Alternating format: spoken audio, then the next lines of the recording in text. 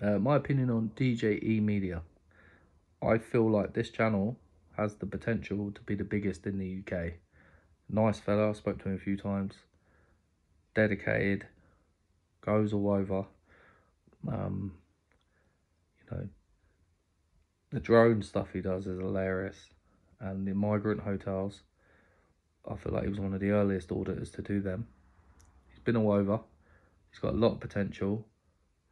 I wish him a lot of success, and I think he will get it. And the relentlessness of the videos that he does. He's constant. Like he don't have a break at all. I think he's nearly on 60,000 subscribers, so. And one of his best videos was when he filmed in London. I think it was like Big Brother, the set. So I think DJ Audits did it as well. But yeah, a lot of potential for DJ Media. I feel like he could potentially be #1 in the UK. I mean, being the consistent that he is, but he's got two major people to deal with, which is DJ Audits and AB. But he's definitely going to be up there, in my opinion. And yeah, he's very good. I feel like sometimes these videos he annoys me. Like he can be more assertive, and then other times he is.